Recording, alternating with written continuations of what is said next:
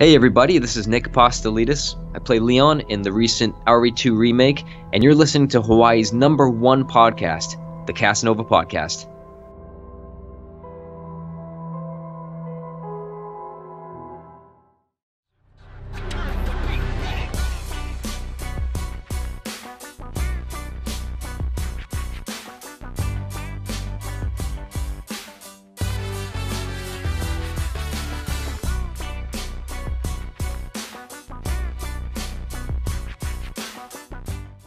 All right, and welcome everyone to another phenomenal episode of the Kasanova Podcast. I'm your host, Mekel Kasanova.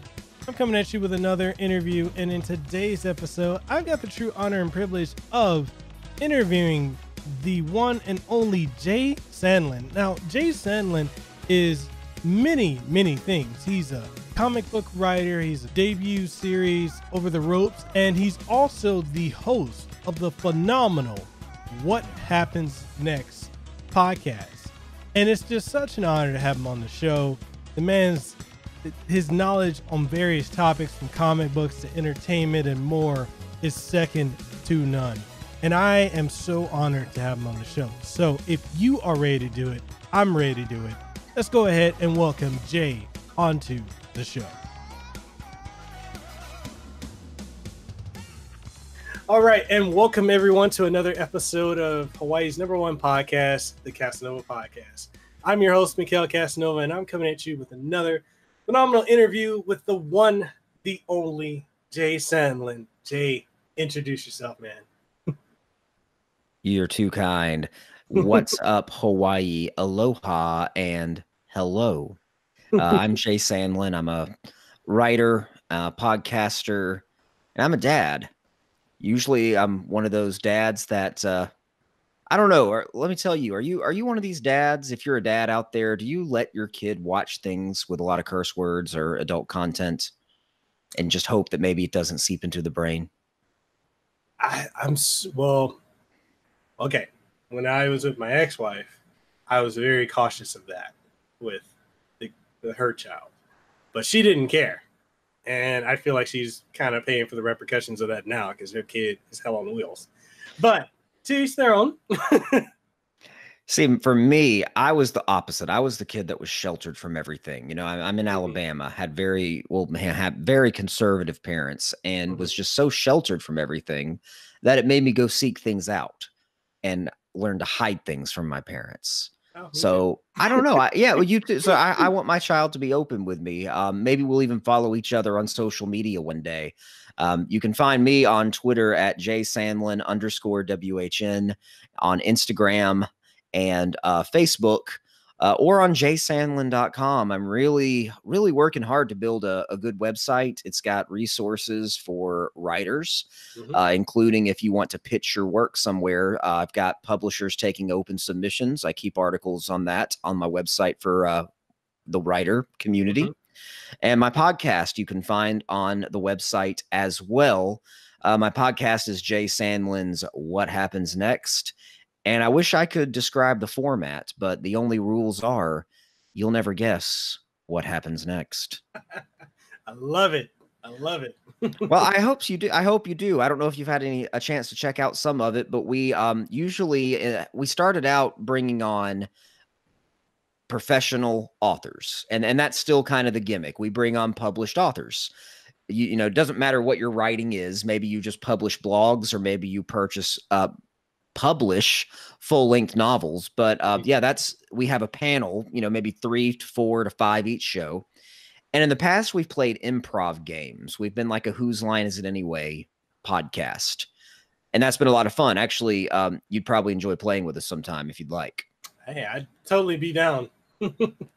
You're gonna come play. One of them that we like to play is the ABC game, where, like, let's say you and I have a conversation. We say one sentence at a time, but the first letter of what we say has to start with A, B, C, alphabetical order and so on. Yeah. You want to try it?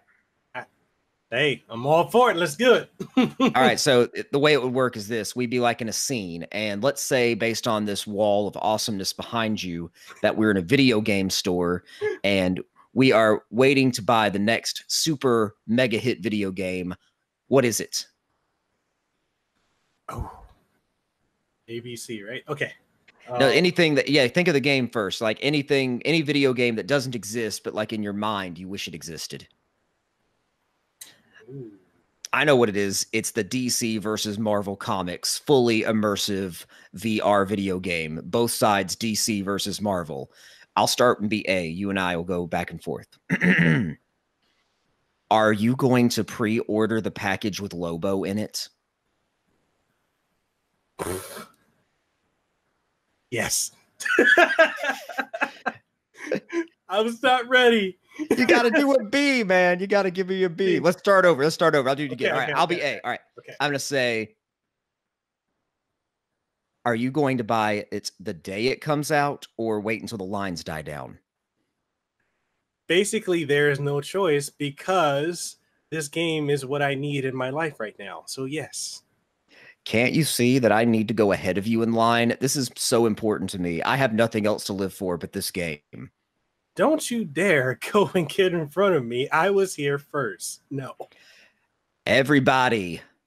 Yeah. Rock your body. I'm sorry. I was just listening to my music. What did you say? Can I go ahead of you? Fuck no. You can't go ahead of me. God damn it. I am going to get the Lobo pre-order package that comes with Lobo versus the Taskmaster if it kills me. Hell no. You're not getting that before me. Iceman. Iceman comes with it too. He's in the game. Just deal with it. You're not getting ahead of me. Kids, man. Think about the kids. All these kids that want to get this game and you're stopping them. What's your problem? Look, I was here first. It's not happening. Deal with it. Maybe we can come to some agreement. How about you let me get the first copy if I give you $50? Negative. This is not going down like that. No. Okay, $100. God, I forgot. Wait. Actually, P. You're P. P. Positively not. It's not happening. We're not doing that. I was here first. Deal with it. Quan fucking Chi from Mortal Kombat appears in this game, and he's not even part of DC versus Marvel. That's how awesome this game is. Raiden is also in this game, and it doesn't matter. He's not part of either universe, but I'm getting this first. Sub-Zero could probably beat most of the X-Men. Don't at me.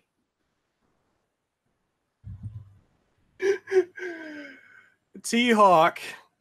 Wait, why am I going with T-Hawk? T-Hawk could beat all of them, and he's from the Street Fighter universe. No. I don't know who the fuck T-Hawk is, but Liu Kang could bicycle kick their asses right into Metropolis. Victor Van Doom could still beat all of them with no issues whatsoever. What the fuck are you doing mispronouncing Doom's name? You do not invoke his name. He will come out of that game and decapitate you. That's how realistic this game is. Oh, you got to do X. Oh, God. Xavier from X-Men could mindfuck all of them, and he would be the victor of all of it. I don't know where I'm going with this. True. Charles Xavier's mind control powers would give him a huge advantage. Maybe you get to use them with Cerebro in the game. Where am I at now? Yeah, I think I messed it up. Where were we? X, Q, R, X, U, V, W, X. Oh, I should have been Y. I went backwards. Y. Yes, you know what? When it comes down to it, I think I will let you go first. Oh my God. What am I gonna do with Z?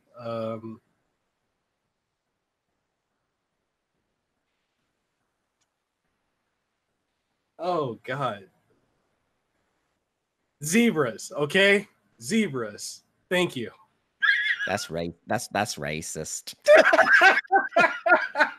Sorry, that was my Cleveland Brown. Hey, Peter. Lois. I want to have caramel colored babies with you. Nah, that was more Forrest Gump than Cleveland. Sorry, I've been watching Family Guy on binge on Hulu. That was the kind of TV I was talking about maybe keeping from my son. But yeah, so that's basically what we do on the podcast each week. We also like to tell stories. We will come in with a story prompt and we'll take turns telling the story. And when you hear the bell ring, ding, it's the next person's turn to take it up. So Awesome. we've actually had comic book legend Paul Jenkins has been one of our guests on the show. Author of, he's the creator of The Century, author of The Inhumans, of course, Constantine, Hellblazer, he wrote for years. He actually came on and wrote a Constantine story with us on the show. Wow. And that was a lot of fun. Paul was great. We've had Rodney Barnes from American Gods. And then we actually have gotten away from the improv on some episodes just to sit down and talk to some of these writers. Most recently, we talked to J.M. DeMatteis of Marvel and DC fame for the past several decades. Yeah, he went in depth to his origins and a lot into Kraven's Last Hunt, his probably most influential Spider-Man title. Well, that's debatable. But I'm a huge fan of Kraven, so we're going to have him on to talk about some of his other titles again later. And I think right now, as this show is airing, we're airing a similar series with Stephen Grant, who is known for writing The Punisher in the 80s. And so yeah, it's a niche show. Why? You are huge, mister. Well, it's a very niche show. You know, I mean, most people don't know the names of writers who write even some of their favorite comic books. Yeah. And I that's not exact. I write comic books as well. I've been writing comics professionally a little over a year now. I decided in 2016 I wanted to try to give it a real go as a professional author. And I thought it would be like, oh, maybe, I'd write a book in a few weeks and then in 6 months it would go to like Harry Potter status and I could retire after they build my theme park in Orlando. It's a rude awakening. So that's why I've tried to use my podcast and my website to provide resources for writers, whether they've been doing it a bit or if they just have no clue what they're doing. If they're just starting out, maybe there's something for them with the podcast, the website, or whatever. Do you do any writing yourself? When I was younger, I'd say probably my late teens and my early 20s, I used to write. I would write poetry. I used to write short little comics. I used to draw and paint. Definitely used to draw like American style comics and Japanese manga, but I love Japanese manga, but I've never been able to draw. I write comic scripts, which is something that a lot of people, including myself, have no clue how to do. I was actually hired to write my first comic based on, I self-published a novel back in 2017, which I took out of print because I still had a lot to learn. And then I started writing, reviews and, just trying to improve the craft. And I got hired to write my first comic for kind of like a startup group. And I said, thank you, for hiring me. And then my very first question was, do you have an example of what a comic script looks like? I didn't have a clue what I was doing. And I really did. But you know what? If you get a chance, fake it till you make it. Do your best to just jump in the deep end and learn to swim. And it's okay if you swallow a little water. Because I went looking for ways to write comic scripts. And you know what the coolest thing about it was? What? There's no one way to write a comic script. So no one can really tell you that you're wrong. There are definitely some things you have to do. But for me, it's really just a matter of when writing a comic script, I want to use as few words as possible. And I'm going to start making my scripts available online in the future as some of these works are published. My first one is coming out with Mad Cave Studios in December. And it's been leaked recently on Bleeding Cool News, the title. They haven't linked my name to the title yet, but I'm over the moon about it. So yeah, I think more people need to learn about the writing of a comic script, and I'd like to help do that. Mm-hmm. If you ever trolling Twitter and see me and just want to ask if I'll look at your script, I'm if I have the time, I'd be glad to. But I'd like to put out some resources there so I can help more people with it. Definitely. And I think there's in many aspects of the content that we consume nowadays, there's a lot of people that just don't know, like, when it comes to writers, they don't know the writers or the authors. When it comes to, the animators and animation studios, they don't know that. They don't know the people who do the music to the content they love. They don't know people who do the voices. It's typically just, oh, this actor, oh, this movie comes out, and they don't see the behind the scenes and the teams that come together to build that. And that's one of the things, like with my podcast, with interviewing the voice actors, has been very pivotal, because a lot, when it comes to like these animes or these cartoons and these video games, we know the voices when we hear them, but a lot of times we don't have a face to put to that voice. You're absolutely right. And a lot of people, which is funny because, like, I've had a lot of people that I know tell me, they're like, oh, I don't listen to English dubs of cartoons or anime. I just listen to the Japanese subs, because the English dub, they don't put effort into it. And I'm like, that's not true. That's really not true. Absolutely. Oh, man. Absolutely not. So in any event, I just would encourage anybody who's trying to write just to go for it, because the fear of starting is what stops a lot of writers. And then the fear of finishing as well, because a lot of people just think, what if what I write isn't good enough? So I'm not going to finish it until I think it is. Mm-hmm. That's completely the wrong idea. Even if what you have sucks ass and you objectively know that it sucks ass, write it down and finish it. Get from start to finish. Because something that I learned is that your first draft will usually not see the light of day. Now, after you get a little bit better, after you've learned what you're doing and honed your craft a bit, you only may need 1 to 2 to 3 drafts before something is ready. And some of it can just be nitpicky. I'm on my 3rd comic book series right now, and it's not been announced yet, but it's double the length of the previous ones. So I'm having to plan economically, like, okay, this section here, I've got how many total pages left, what needs to happen, A, B, and C. And I always outline before I write. That's something that's debatable. Some people say I don't outline, I can't outline. I write by the seat of my pants. And we call them pantsers, mainly because they're yanking down other artists by the drawers and just showing everybody our privates, because we're all trying to keep some semblance of order, but they're just running around yanking our pants around our ankles. I'm just kidding. I'm also a pantster at times. Well, that's a question I get a lot. Do you outline, or do you just fly by the seat of your pants? And the answer is absolutely both. Your outline is not any kind of holy writ or sacred document. It's a working outline. So, and once you're working within your outline, you're going to find that you pants some of your best stuff just from, out of nowhere, because you've built the sandbox, and then you get to start playing in it a bit.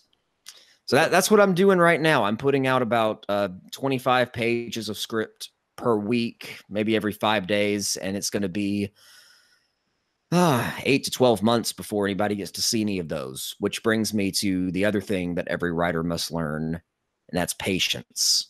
Now, I don't know about you, but I'm not very good at patience. I'm not either. I try. Yeah. That's what stops a lot of writers when their stuff, maybe I actually had a writer ask me for advice on a submission that he was sending in, it's like a 10-page sample. And I stopped after page 3 and wrote him back and said, you have my notes. I didn't go any further because, you've got some major issues, and here they are. Work on those, and then I'll come back to it. And I recommend you look at these resources, articles, and books. So then I kind of waited, and I'm like, his reaction will tell me if he's somebody that's going to be a writer. If he responds with, F you, it's great, this is good, I don't need to get any better, then he's probably never going to get any better because if you can't take feedback, if you can't take criticism, which is not to say that all criticism is valid. You know, some people are just looking to bring you down. Look out for those. But if somebody who has no real reason to be bringing you down and who is, you know, there to find someone like that to read your work, to really tell you the truth about it, and then you'll be able to see what you can't see yourself and you'll get better. So yeah, I was happy to say that person had a great reaction and said thank you. That was just the kind of feedback I was looking for. So I wish him all the best. Just like I do all the writers listening. There is always going to be work for everybody in writing because you can either find it or you can make it yourself. That's what I'm working on right now. I'm working on work for hire, and I'm working on a creator-owned project as well. Wow. So how do you pace yourself if you're putting out that much a week? Yeah. It just means you need, well, I just think, okay, I need about 7 pages per weekday. And then I only need about 3.5 to 4 days of the week to write it. So it's just a matter of finding the time. It's also a matter of learning when you work best as a writer. Because I used to try to stay up really late to write, and I got various results doing that. I've now learned that I write better in the early afternoon to mid-afternoon. So being that I'm self-employed, I can kind of set my schedule around that, and I try whenever I can to write during those times. So it's about picking your time, picking your place, and setting a goal for yourself. If I'm writing prose, you know, like a full-length novel, which I've been working on, oh God, I've been working on this sci-fi novel for the last 18 months off and on. I'm still working on it. I've written it, but I'm having to rewrite it, redraft it. And I'm having the hardest time picking it back up again because of the work for hire, the stuff I'm getting paid to do with a deadline. So as far as pacing myself, I just have to figure out how much can I write in the time I have, in the time I've set aside. When I'm writing prose with the novel, I usually want to either write or edit, whichever one I'm doing, 1 chapter or 2,000 words. Because my chapter pace is about 1,500 to 2,500 words. So I like to get away with doing a chapter per session if I can. And when writing comic book scripts, I'm usually going anywhere from 5 to 7 pages per session. Because your brain does not have the creativity in a single day to do a lot more than 3 to 4 hours of real creative work, like creation. And I don't recommend just doing more unless you have to for some reason. Hopefully you plan better than that and you don't have to. The first podcast I ever edited, before I got very good at editing, this is a question for you too. Okay. It took me about 6 to 8 hours a week to edit a 90-minute podcast is what it was at the time. Now I've got it down a lot. But that was one that really took up my nights for a long time. I've been there. When I first started, when I first started, I actually, because I didn't understand like the whole concept of like leveling the audio and, you know, trying to cut out all the popping sounds, and if there's any like silences, I used to just record and upload, and I got a lot of feedback. Not negative, but I view it as constructive feedback because, you know, there's almost positives and almost everything. I had to challenge myself to learn how to edit quicker and more efficiently, because outside of this, like doing podcasting and YouTube and streaming, I work a full-time job. I'm a telephony analyst for a hospital. So I'm working 6 days a week, 15, 16 hours a day.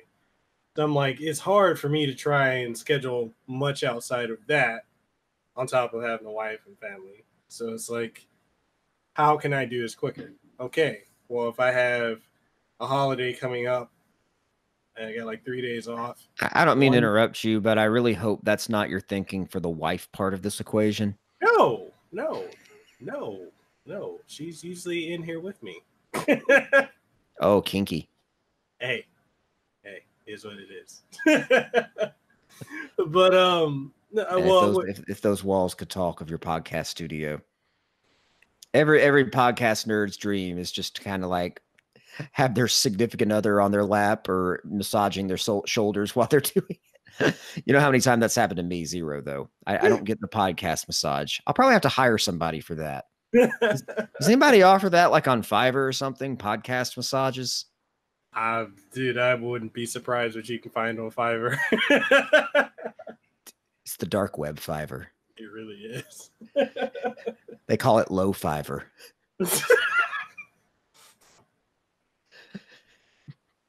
If you don't get the job quick enough, it gives you a little message that says too slow. I'm going to use that in a story sometime, low Fiverr, where they can just find like some real seedy work. It's like, no, we got to go to low Fiverr for this job, guys. Come on. This is what you used to be able to find on Craigslist, is now on low Fiverr. So do you like to read comic books? I used to when I had more time. What did you used to read? I think the last thing I used to read, the last comic I was really into was the Logan series. Good choice. Old Man Logan. So I love Old Man Logan. Actually, I think this may be blasphemous, but I kind of like Old Man Logan sometimes a little better than the mainstream, because he comes across to me as a lot more. He's got the Wolverine qualities you want, but he's also very humbled. Yeah. And he's just a little softer. And in that sense, he's more relatable. Yeah. Or maybe that's just because I'm getting old. I've crossed the point in my life where I'm going for the old folks products now, you know. I might as well start buying Bengay and pulling my socks up. Oh, bro, I already did that in Disney a month ago. Oh, are you serious? I can't lie, world. I was the dad in Disney walking around with my socks pulled up and wearing Crocs with Mickey Mouse shaped holes in them. Yeah. I'm not proud of these actions. That they came about as necessity. My wife lost the shoes that I meant to bring to actually walk around the park. So it was either that or flip-flops. I mean, if you were out here in Hawaii, we'd say go with the flip-flops because everyone walks around with them. I wanted to, but I had to have some kind of arch support. I mean, we walked 6 miles a day at Disney, I think. Yeah. With a 5-year-old, I mean, I didn't really care what my shoes looked like until, oh gosh, my feet still hurt from that trip, in fact. But in any event, what were we talking about again? Comics. Oh yeah. If you loved Old Man Logan, I recommend you check out the kind of companion series to it Marvel put out, Old Man Hawkeye. And it's a prequel to the Old Man Logan book where he goes after he's going after Baron Zemo because Zemo caused, like, you know, all these superheroes to die one day. Like he infiltrated the Avengers, betrayed them, and Hawkeye knows that he's going blind, and so he's going to go after him before he loses his sight. But Bullseye is chasing him, and Bullseye is like a cyborg constable living in this like desert dystopia wasteland. It's like Mad Max. It's an awesome book, and it is definitely Marvel After Dark, I guess you'd call it. Adult Marvel.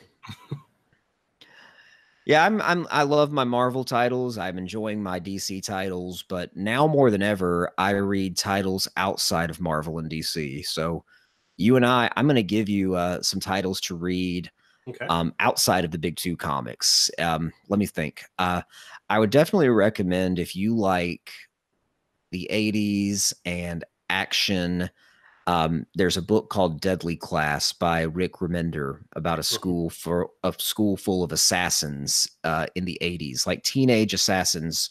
It's like Harry Potter on crack. Let's put it that way. It's the 80s, so it's cocaine. Yeah, Harry Potter on cocaine. These kids are going to the school to learn to be assassins. It's awesome. Check out Deadly Class. If you're into science fiction, there's a company called The Vault Vault Comics. They have got a title that's about to become a movie, and this is an independent comic company. I mean, this doesn't happen that often. They're getting Vagrant Queen made into a TV series. So check out the book Vagrant Queen and look into the upcoming series.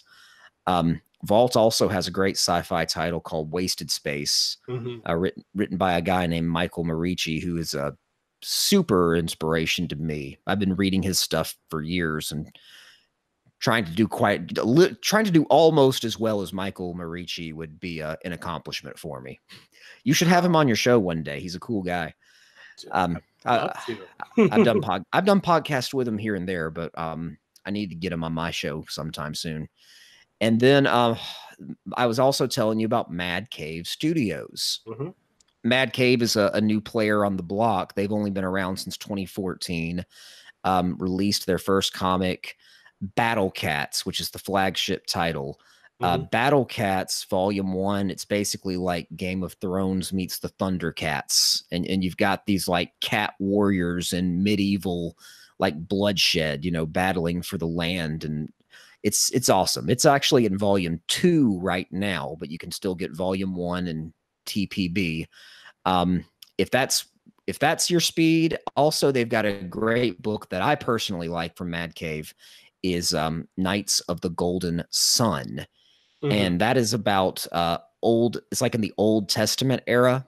It's not a religious book. It's just about angels, demons, and other kind of Judeo-Christian mythos. There's the giants, the Nephilim. They're all there in this period during the Old Testament when it says that for about 400 years, God was silent. And this is the angels basically trying to keep order during that time of God's silence. So those titles so far have all been by Mark London, who is their CEO, and I consider him a friend. He's been on my podcast. Yeah, he's been on my podcast. I definitely need to hook him up for yours because he's got a lot of stuff coming out. I think his next book is going to be called Woven Heart, which is a Victorian age time travel book. And that's kind of all I know about it. I'm hoping I get an early copy so I can review it. But yeah, I'm looking forward to Woven Heart a lot. So yeah, those are my titles, people. Definitely check out your independent comics because some of the best stories are being told by indie comic creators. It's almost like the Wild West of storytelling because you don't have the corporate restraint that you would have with Marvel and DC. I mean, I would jizz my pants at the chance to write Spider-Man. Or maybe I should say web my pants. However, I would know going in, if I write Spider-Man, then there are things I cannot do with Spider-Man. You know, I can't just say, well, hey, I think Spider-Man should have like a mental breakdown and, eat nothing but Jell-O for 6 issues. And they're like, well, that's interesting, Jay, but it's not really where we want to go in the direction for Spider-Man. So I'd have to, work with those kind of constraints. Which is something you always do when you work as a work for hire. That's what I do for Mad Cave Studios. And my first series with them, again, that's coming out in December. So we'll talk about that another time. But what you can do as a creator is much like podcasting, you can create your own comics and submit them to publishers, if you like, who accept creator-owned material. And if they pick it, they'll let you continue to hold the rights. This has given us some of our best comics. One that immediately comes to mind is Spawn from Image Comics. I mean, we all know Spawn. Now, Spawn is a creator-owned series that, Image Comics puts out. Another one, are you familiar with a title called Invincible? Yes, I am. I love Invincible. I have read Invincible from start to finish, all 150 issues twice now. And each time I read it, what I love about it is the foreshadowing. That's something that it's every writer probably thinks they do it, but it's actually very difficult to do it right. So Robert Kirkman, who writes Invincible, he does foreshadowing right. One good example is in the very first issue. there's a reference to a dragon controlled by a man, and it's just a total throwaway line. And then it had to be 50 to 100 issues later, they actually reveal there was something behind that. Like they had a story with the man controlling the dragon. And I didn't get that the first time I read the series through, but I got it on the reread. And I was like, that's what he intended. He knew when you came back around to the beginning, you'd see where they mentioned it and you know it's coming. I love that. So yeah, Invincible is kind of starts out as a teen book, but he grows up pretty fast in it, a lot like Spider-Man. He's got like the powers of Superman for the most part. And he's, deals with a lot of questions that superheroes and corporate, Marvel and DC comics don't get to deal with, but probably would like to, like slavery, rape, the idea of, am I really making a difference when I don't use my powers to kill? Should I start killing the bad guys or not? Which, that's a big question. Do you take the Punisher philosophy of justice, or do you take the Spider-Man, not only will I not kill Norman Osborn, I'll take a fucking bullet for him?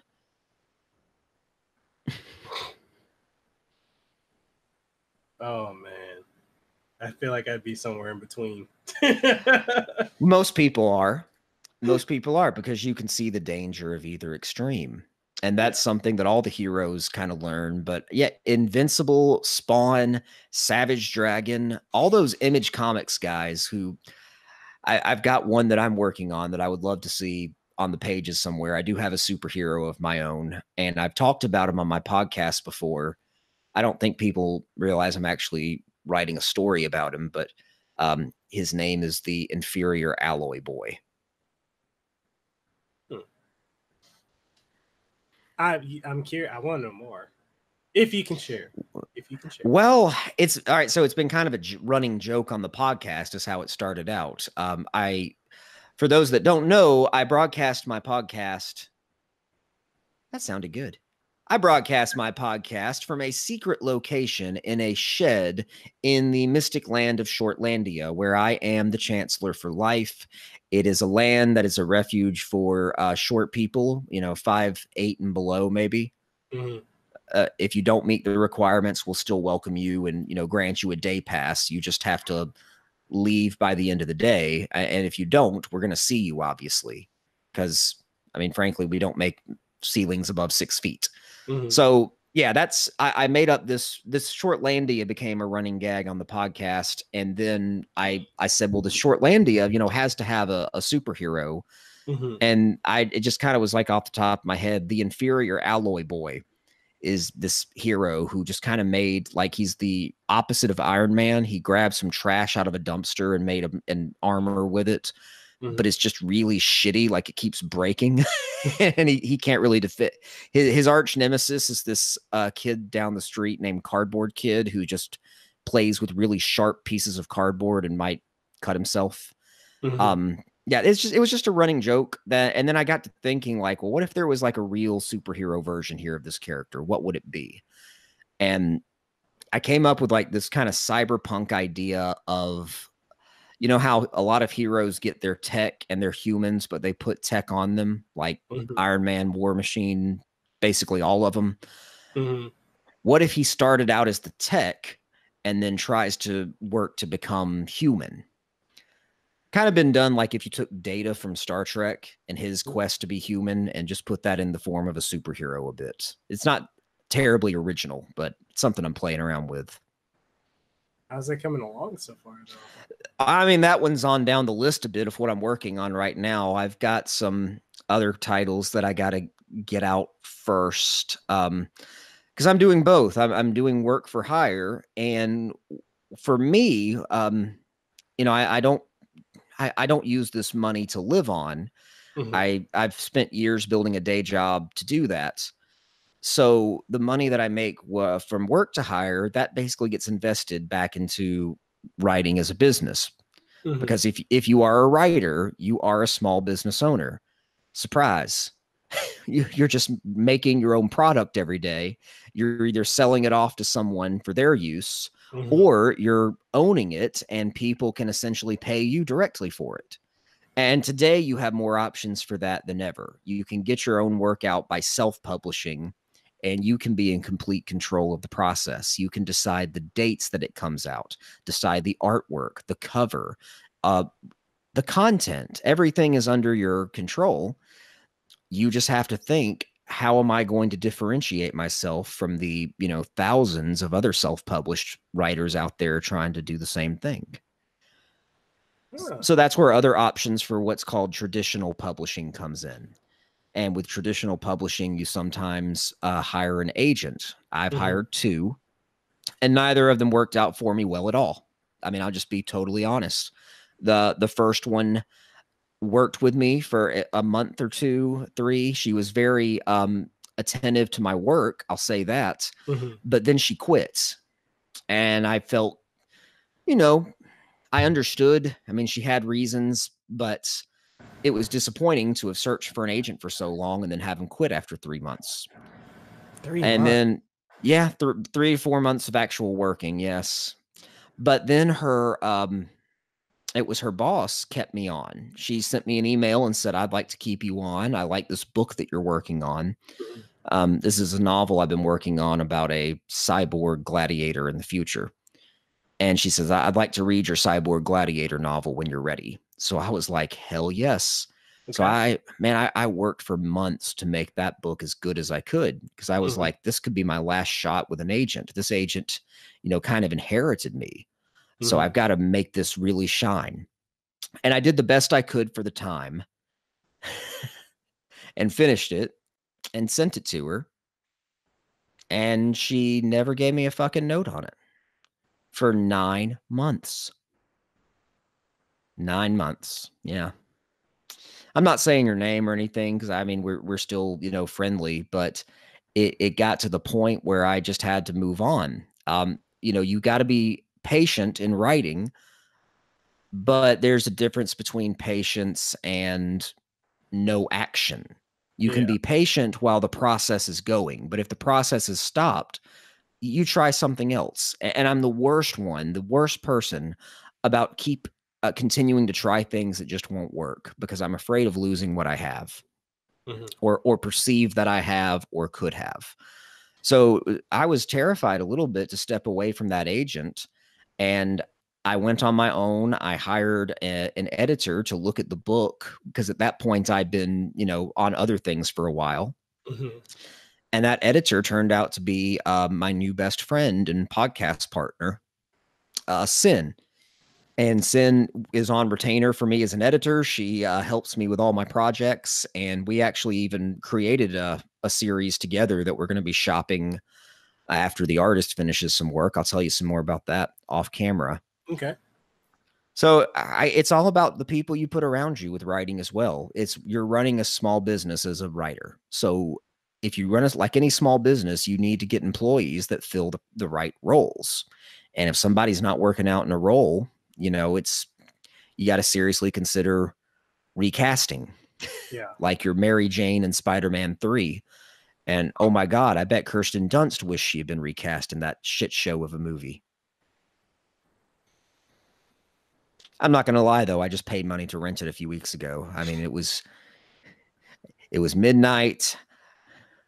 I was tired.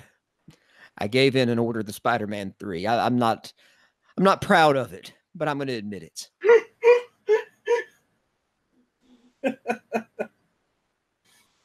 Oh man, I feel like I need to talk to you about business, because What kind of business? Just in so cause since you're an entrepreneur, so you understand the marketing aspect of marketing a podcast and your brand, and the type of people you have around you, because I'm slowly transitioning to doing podcast and content creation full time. And I'm noticing that it is very vital that I do have the right type of people around me, that I do understand how to use social media in the proper way. And because you're also a social media influencer. And it's a journey of learning a lot. And I feel like in the last couple of months I've just made this decision to go full time, and it really came after I went to E3. I got flown to E3 by a company called Vitrix. Awesome. And Sweet. it, you know, while I was there at E3, I networked a lot. A lot of people were like, "Oh, what games did you play?" And I'm like, "I didn't. I networked."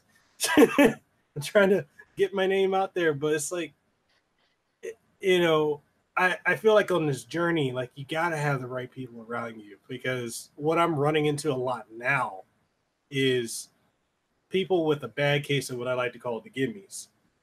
And Okay. I have that, especially out here in Hawaii. Like a lot of people are always asking me for something. You know, they're like, "Oh, well, this company sent you this for review. You got this, or you're making money doing this. You should give me that since you're not using it. You don't need it anymore. Or you should bring me on to be a co-host or to work with you when you work with these Yeah. companies." And I'm like, And what are they doing for you? so much. Oh, there you go. I honestly would rather ask you about the business of podcasting, because at this point, I've not really tried to make money with my podcast, not with this one. Since I started this podcast, it's not really about that. Mm-hmm. Some podcast might be trying to sell something, which is fine. You know, let's say that you got a book. You know, I'm always going back to the books. Mm-hmm. There are bookstores and there are libraries. If you're a bookstore, that's awesome. I love going to bookstores. I love finding rare bookstores. Mm-hmm. I almost bought one earlier this year, or I guess I should say I was asked to buy one, but I did not want to make that kind of investment. Mm-hmm. But if you are a library, it's more like you're a resource for the public. Mm-hmm. And that's how I've seen my podcast so far. We're always going to be a resource for the public to give the writing public, you know, a guide, and maybe, if nothing else, just encouragement to keep trying their writing. Mm-hmm. But yeah, that being said, I'm always open to expanding it in new ways to, you know, if I'm interested in what you know about making a podcast more profitable. Honestly, the most that I've found, like in the ways that I'm making a profit off of my podcast, is like the different companies that I work with, like, you know, HyperX, that sent me this microphone to use on my podcast, so they pay me for that. And then I love this microphone, by the way. That's 100% real. I know a lot of people get products and they're like, "Oh, it's the best ever," and they hate it. I mean, yeah, your microphone looks sweet. I'm not just blowing smoke. And I'm sorry I didn't turn my camera on tonight, because I've actually got a bad case of like kind of allergy pink eye. So, No worries. well, I'm not worried about it. But if you could see my mic, you would see, you know, it's covered in like duct tape. Um, and it's, yeah, I need to like use the force to will it to stay in its slot. I mean, this is the best technology Shortlandia has to offer now. But your mic is pretty sweet. I'm not gonna lie. What is that mic? This is the HyperX Quadcast. It's a really good condenser mic. It's you can. Let me see. I'm gonna do a quick little ad roll for it, like just improv on the top of my head. Okay. All right. Let me think. What's it called again? HyperX Quadcast. The HyperX Quadcast, a mic that looks like a sex toy and makes you happier to use.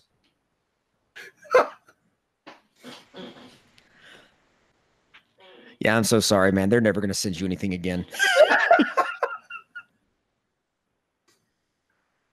Oh, make sure you edit some good porn music behind me when you edit that. That's some Ron Jeremy music going. Oh my god! But I mean, that's really, like, when it comes to making money. Like I work with different companies: HyperX, Razer, Astro, Vitrix. I get paid to either use their products when I'm doing YouTube videos, or my streams on Twitch, or if I'm doing my podcast, and or I can just have stuff like, you know, my wife works with TechNet Sport with her chair, so I just have it in the background. You know, that's free promotion for them. And, you know, other thing is just affiliate links I'll leave in my podcast, you know, in the description. Or I started working with I got an invite to Launchpad DM by Podcast One, and they're saying that, you know, if my podcast takes off more there, then they'll put it on Podcast One. So I was like, okay, cool. You know, if there's a opportunity for that, but I mean, other than that, it's just, you know, sponsorships from companies. That's the bulk of it. You know, and I turn down more than I accept at this point. Well, you should tell me more about that sometime, because yeah, that's where I'm at a loss. I wouldn't know sometimes who to talk to or where to go, but it hasn't been a priority for me. It's been just about creating the content and writing those 25 pages a week while trying to keep the novel alive. And I also, a really cool thing about writing comics, because I do love to write prose. I've got a short story coming out in an anthology later this year from D2 House Publishing with my friend David Taylor. I'm hoping to talk more about that later, but one thing people ask me about working on prose or working on graphic novels and comics, and I like both. I like how in prose, you're the one in the pilot seat, the commander's seat, the captain's seat. You know, you're the one making the look, you're making the images, you're having to write them, but it's all you. You are both the artist, the dialogue writer, and the scene changer. Now, with graphic novels, there's a huge difference between writing a graphic novel and writing a prose novel. You know what it is? Yeah. When you're the writer of a graphic novel, you only write for an audience of one, and that one is the artist. So if I'm working on, you know, one of my books right now, there's artists on them that I have never met, and I don't even have their email. I'm not even sure how to pronounce their name because, well, I'm bad with names sometimes. It's why I'm scared to say your name, because I'm afraid I'm going to call you fucking Mekel again, because it looks like it's written Mekel. But it's Mekel. I should put like a hyphen in it or something. Mekel. Can I say your name in a silly French accent? Mekel. Australian. Mekel, mate. Mekel. Oh, that's terrible. That's terrible. See, I should be a voice actor. That's what I really should have done, right? I would love to have been a voice actor, actually. I like to do voices on What Happens Next. And one of my favorites is Skeletor. So back to this, what I'm talking about with Skeletor. Let's say I'm writing a comic about Skeletor. If I'm writing a comic about it, all I have to do is tell my artist, one of them's named Antonio. All I have to do is like, Antonio, in panel 3, Skeletor waves his ram staff and says, "Knock, knock, knock, knock, I will destroy He-Man. Knock, knock, knock." Yeah, that's all. That's what he has to do. And then it's up to Antonio to show that to the reader. And then after that, it's up to Antonio's editor to sign off and say, yeah, you've shown this to the reader, what we want to get across, or hey, you may need to change this here and there. I'm going to give you an example. This is not a spoiler for one of my comics, but this is a true story of the funniest editing error that we caught in a draft of this comic. It takes place, this one scene is in Memphis, and I said, you know, exterior shots, early morning, cheap hotel in Memphis called the Heartbreak Hotel. Every possible Elvis cliche you can throw at this, you know, hotel. And I give some more description. And then the artist goes and draws it. And the artist, not being like a native English speaker, he doesn't know the, you know, American culture behind Elvis Presley. He just names the hotel Elvis Presley because I said it's an Elvis Presley hotel. So he calls it Elvis Presley, not knowing that's like, you know, the man's name. And then the editor says, no, the hotel is not supposed to be called Elvis Presley. Call it Heartbreak Hotel instead of Elvis Presley. So we get the next draft, and I fall out of my chair laughing for 5 minutes because this well-meaning guy actually put on the hotel sign in the artwork, Heartbreak Hotel instead of Elvis Presley. It was like this long sign that had all of that on it. It's like the joke when the cake, someone's making the birthday cake and they put John beneath that Cindy. It was like the equivalent of that, but on a comic book. And I laughed at that for like 5 minutes. So that's a bit of, kind of how it works. You have to go through these various filters to get your story done. Whereas when you are the prose artist, you write your novel for everybody. And you have to figure out, how do I help best take the reader to seeing what I want them to see? And at the end of the day, whether you're writing that for an audience of one, the artist, or maybe the editor, the letterer, the colorist, or maybe you're only writing it for prose, which is any reader that picks it up, it's your job as the writer to just make your story be seen. Don't tell your story. I can sit with you and tell you a story, and maybe, you'd enjoy it, maybe not. But people pick up their fiction to escape, to go to other places. Yeah. That's why we pick up video games, why we watch TV shows. And our attention spans are so damn short that if you don't grab them and keep them there, if they put you down, whether it's your novel, whether it's your comic, whether it's your video game, if they put you down, they are not likely to pick you up. It used to be that if I put a book down, I might pick it up, later again. Now, if I've put down a book, like, for instance, I've never missed a Star Wars novel in years.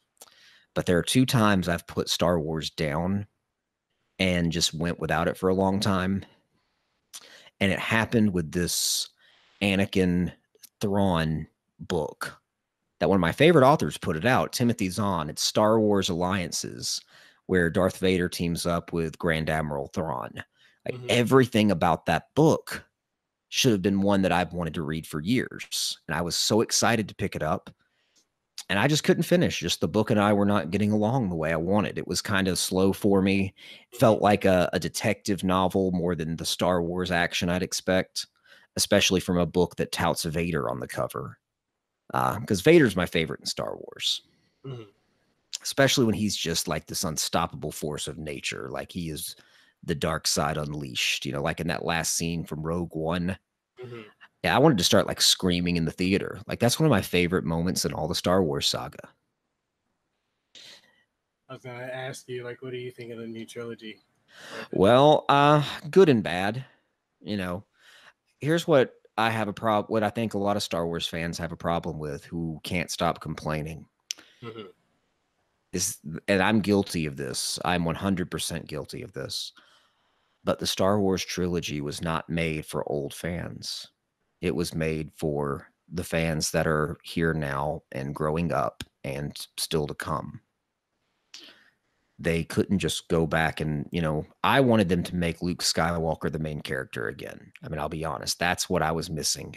Even if he wasn't the main character, just show him being active, show him being this Jedi master, powerful, wise, that we always knew he would grow up to be.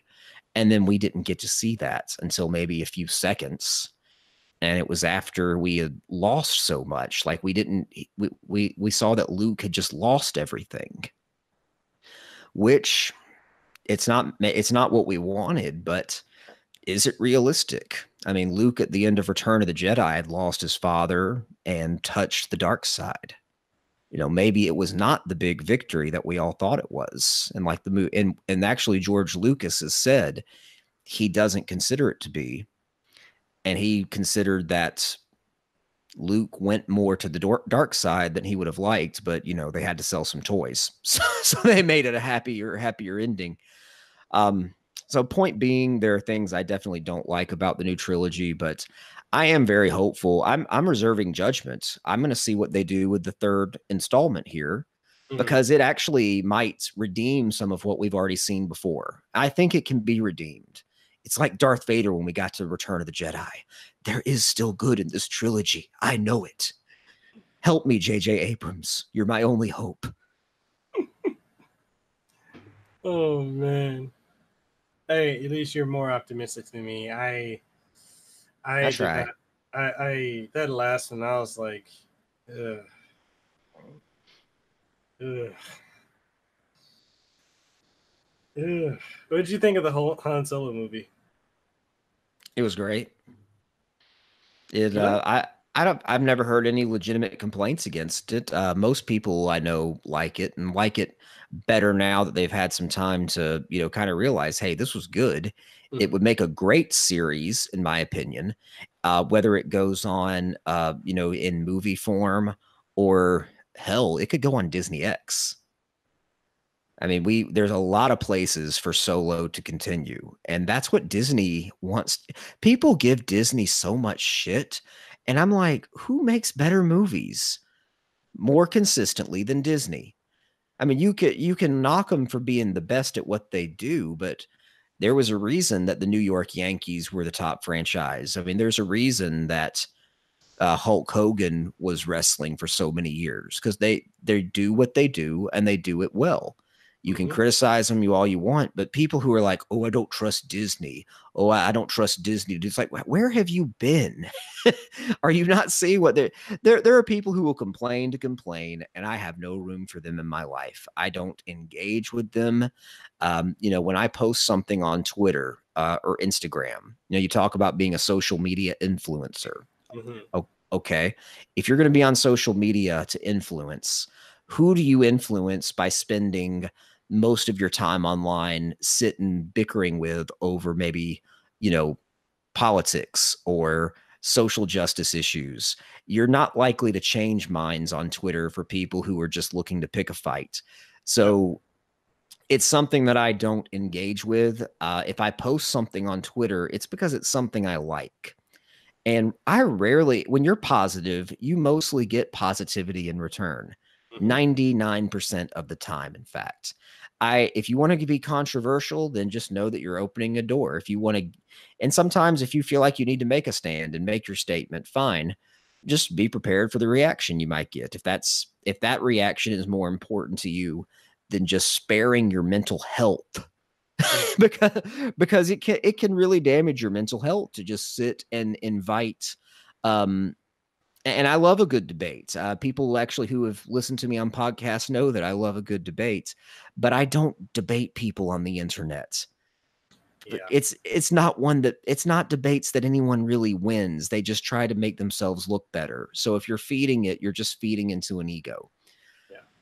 So I like to I just post the things I like. And what I've been doing lately is I've got some themes for my days that I try to stick to consistency because, well, I like consistency. I kind of like knowing what's coming next, even though that's the antithesis of my podcast. You'll never guess what's happening next, but I want to know what's happening. So I do every Friday is Fantastic Friday, and I'll post something about the Fantastic Four.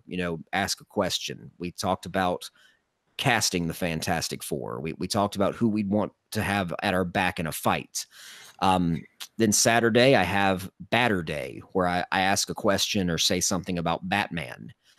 This weekend, I was talking about Thomas Wayne as Batman. You ever seen the Flashpoint Paradox? No, I haven't. Or read it? I highly recommend it. It's on the DC Universe app. You can probably find it online some places, but yeah, I highly recommend Flashpoint Paradox. Great DC animated series. That's something I'll post about, just stuff that I like. If people want to follow me, I don't know if I call it influencing. It's more about just providing a look into the things that I like, and maybe if like-minded people see it, they might like it too. So if they like the things I like, I mean, it's my hope that they'll want to read the things I write and maybe check out the things I create, like podcast or content or whatever.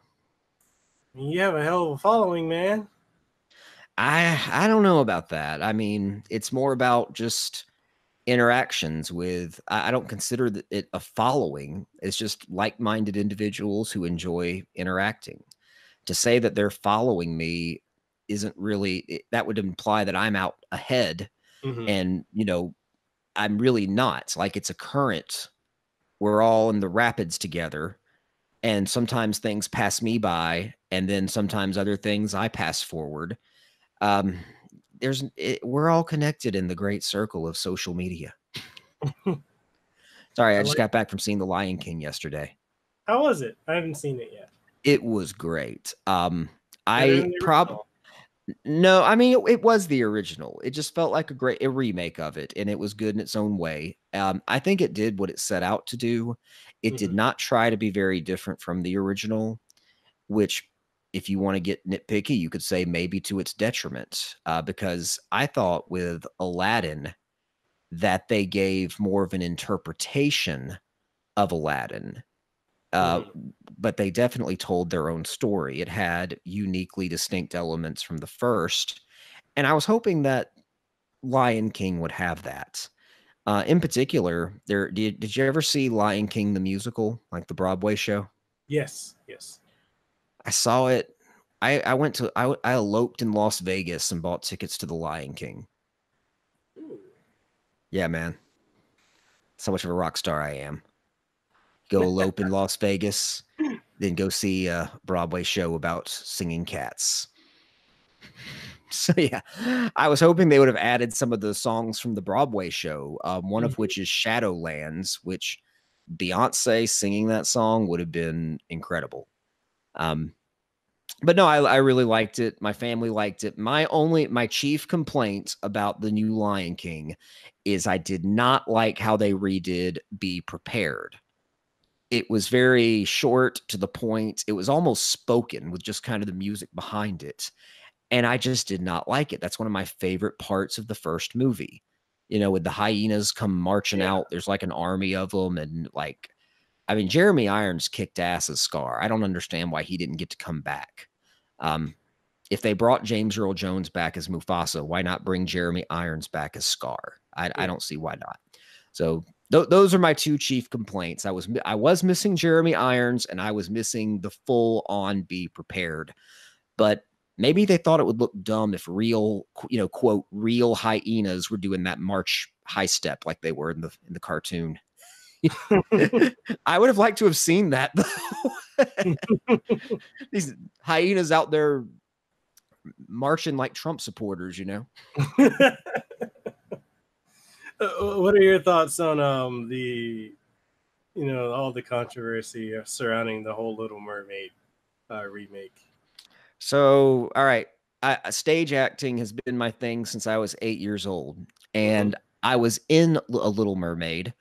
I played. You remember her, the Sea Witches 2 electric eels, Flotsam and Jetsam? All right, well, we did like an off-brand Disney version of The Little Mermaid. So instead of 2 eels, we were 2 sharks named Riptide and Ziptide. And I played Riptide. I was like 12 years old. And point being is, like, our Little Mermaid was blonde. I mean, nobody cared. This is a very old story, The Little Mermaid, adapted by, like, Hans Christian Andersen and others. It just, to say that there's a definitive hair color for a fable, which is all Disney really does. Disney retells fables. I don't give a shit if she has red hair or not. No, to answer your question. And it's not something, to go back to what we were saying before about social media influencing. It's not something that I will dedicate 1 second of my time to type a tweet for.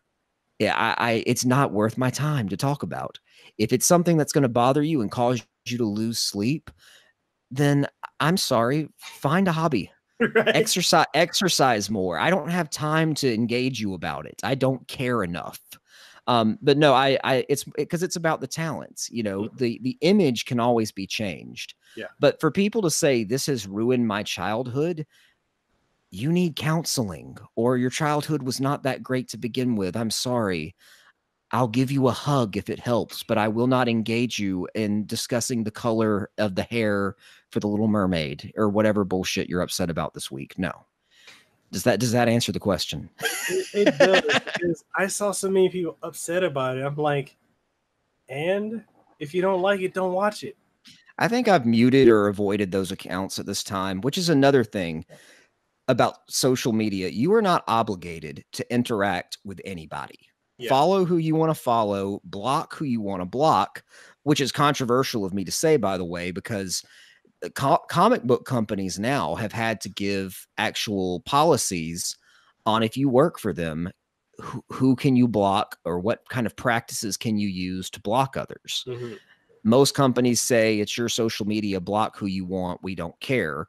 But Some have had to come out and say, well, you can't just block anybody who might be, buying our product. Mm-hmm. And maybe they have an argument, maybe they don't. That's up to the person to decide. I have my own opinions on it, but my opinion is I'll block whoever I want to because no one is entitled to interact with me. Yeah. Social media is like a big room of people. You can pick and choose who you engage with Mm-hmm. in public. So why not on the public social media? Yeah, I agree. And to with you. force you to engage with somebody in public, it would be ridiculous. So why do it on social media? So no, I don't let that stuff get to me. But what other questions did you have? I wanted to talk about your podcast, like, and you're saying how it's doing so well on like Castbox. Like, I'm not familiar with Castbox, but let's talk about it. Castbox is a great app. We're actually talking about doing some live shows with them, which I'm the one that's behind on getting that arranged because I've been moving, I've been on vacations, and I'm going to try to get something going maybe by the fall. We'd like to have a live show. But yeah, Castbox is just one of the many apps. I think our podcast should be available anywhere that podcasts are available at this point, Mm-hmm. or at my website on jsandlin.com. Find the podcast by searching Jay Sandlin's What Happens Next. Make sure you put my name first, or just search Jay Sandlin, and it should probably pop up. Okay, cool. One of the last questions, well, one of the two last questions I have for you. Go for it. So, not sure if you've had to run into this. You probably have, but how do you deal with people that are, say that like they're envious of your success, or they make comments such as like "you're so lucky" or "I'm so jealous"? Like, I get that a lot. I know it shouldn't bother me, but I get it a lot, especially out here in Hawaii. And it seems like it comes from a sense of entitlement. But do you get that, or have you gotten that, and how did you deal with it? I don't really deal with that, no. Yeah, for me, I'm just kind of always looking forward. Mm-hmm. So if that's in my ear, it's so far in my rear view that I don't want to look back at that. If so, I've not really had a problem with that because I decide who I engage with, just like I said. And that's why it's important to have the right people around you, people who keep you grounded. Mm-hmm. And, when you're doing the writing thing, you're getting enough rejection. I've gotten 2 rejections this year, and I've Mm-hmm. gotten, 3 to 4 jobs. So you would think, oh, I'm getting 3 to 4 jobs at a time to juggle. I mean, there's no way that I'm still getting rejections. No, I'm still getting rejections. And I'm going to keep getting rejections. I think I've actually gotten 4 rejections this year. So it's about 50-50. Wow. And if you're a batter and you're batting 50-50, you've got the best damn batting average in the MLB. Mm-hmm. I almost said batting average in the NBA. You see how much I play sports. Point being is it's very easy to be humble when you're a writer because you keep hearing no. So Mm-hmm. it doesn't feel like that to me. Okay. I dig it. That I need to adopt that mindset. So I'm Well, you're always looking forward to your next goal. What's your next big goal? What's your ultimate goal after that? What could you see this ultimately becoming? I mean, I can see that in my mind. Whether it's a podcast that someone has, a personal business, or maybe just succeeding in their current line of work. If you're setting goals, short, medium to long term, and setting achievable steps to reach them, you're going to succeed at what you're trying to do. It's just a matter of time. I shouldn't say that, it's too optimistic because some people will just never succeed. And it's not even always their fault. That's true. Yeah, but that's pretty depressing. Let's No, ask a happy question. What's the last happy question? Maybe it's happy. Let's hear that question. What advice would you give to fans in the audience here that would love to get into, being an author or comic book writer, or would like to get into podcasting or social media influencing? It's going to sound very self-serving, but my advice is to just listen to my podcast and watch my website because the advice that I'm giving is all there. I'm making it available on my website. I think if it's not there already, you should be able to find a section called Writer's Resources. Mm-hmm. And I've got some that are available completely for free. And as I'm gathering more and more and working with a partner now, we're going to be making even more available. Some will be free and some will be things that you buy like a service. It could be interactive editing services, providing feedback to writers about their work, helping them go over their submissions before they go blindly hitting submit and not having a clue how to submit, to get an agent or to be published, things that I had no clue how to do and could have really embarrassed myself.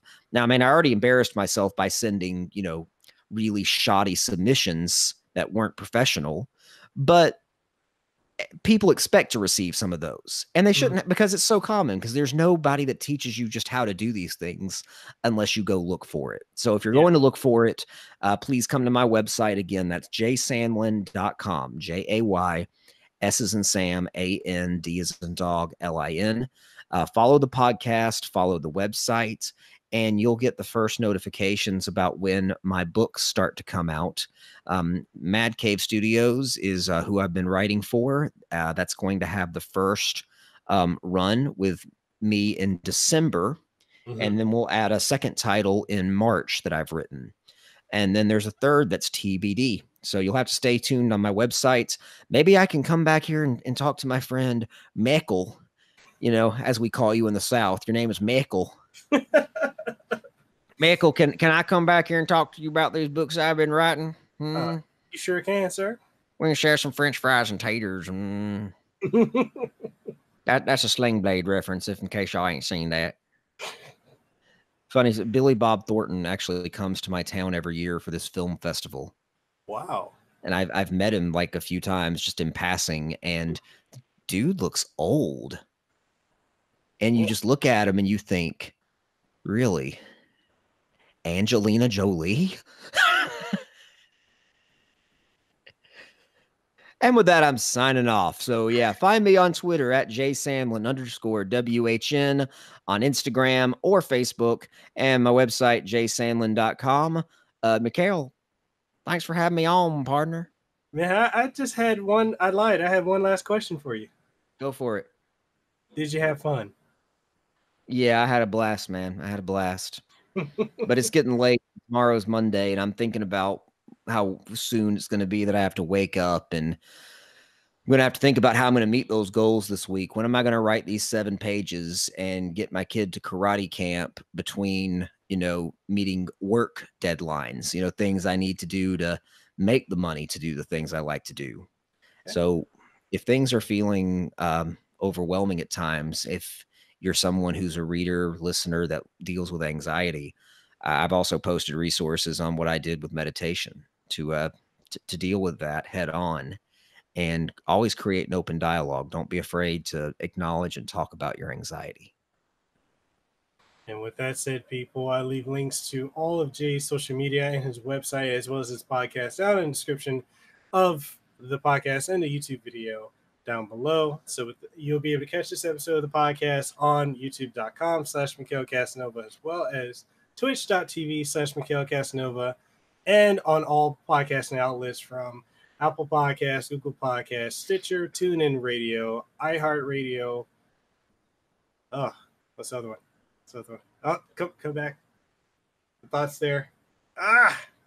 Spotify. Almost forgot. I'm not good at this outro. And handy edit button. Jump cut. And with that being said, people, we are signing out. Have a good one. Hey, did you enjoy this episode of the Kasanova podcast? Well, I'm sure you did. And since you did, and you're wondering where else you can find it on every podcasting outlet. Yes, that includes Apple Podcasts, Google Podcasts, Stitcher, TuneIn Radio, iHeartRadio, Spotify, Launchpad DM by Podcast One, and so much more. And the only thing I ask of you is if you truly enjoyed it, even if you didn't enjoy it, please leave a rating and tell us what you thought of it, what you like, what you didn't like, and everything in between. And also, if you're looking for video formats of this podcast and many more, you'll be able to find them on youtube.com/Mekel Kasanova, as well as on twitch.tv Mekel Kasanova, and new episodes every single Monday morning, 8 a.m. Eastern Standard Time. So, with that being said, this is Mekel Kasanova, Hawaii's favorite YouTuber. I am signing out. You guys have a great one.